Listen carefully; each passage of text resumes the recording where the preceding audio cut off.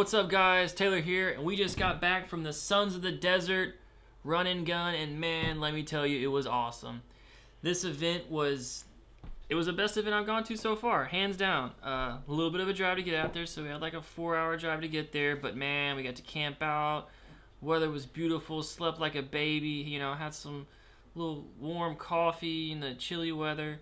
Once the event kicked off, warmed up, sun came out, and it was awesome. It was ran professional.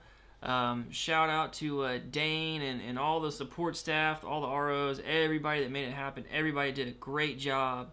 The shooting stages were all a blast. They were all challenging, and for me, they found all the holes and all the weakness in my game.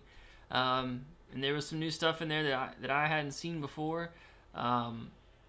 We also we had Lizzie come along, and we got to get some really great film and footage of all the people who did the stages. And so if you were watching this and you ran in the event, or you were just there, go to tsmitharmory.com or check out the Instagram, or watch the videos that we got coming up in over the next week or two.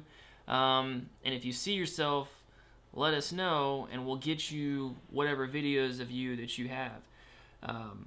While you're here, subscribe, hit the bell, comment, like, all that jazz. But without further ado, we got a little montage, a little mashup of the event to watch, and then you know, over the next couple days, we'll do the stage reviews, guys, and y'all can watch it. You know, maybe drop a magazine. Maybe spear my rifle straight into the ground. I don't know. It could happen. You'll just have to wait and see. But that's it. So, hey, Lizzie, roll that beautiful bean footage. Ready? Ready.